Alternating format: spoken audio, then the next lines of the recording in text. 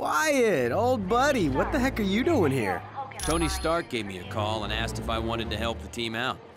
And you know me, I'm never one to turn down a chance for some adventure.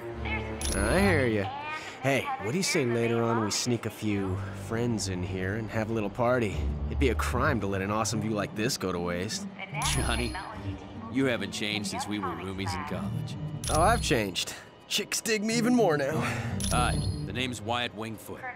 In case you didn't know, I'm your pilot while you're here at Stark Tower. We'll be taking the Quinjet when you're ready to leave on a mission. Sure, discreetly. As in, don't let Fury know? Yeah, I can do that. Give me a little bit. I think I know just the person to ask.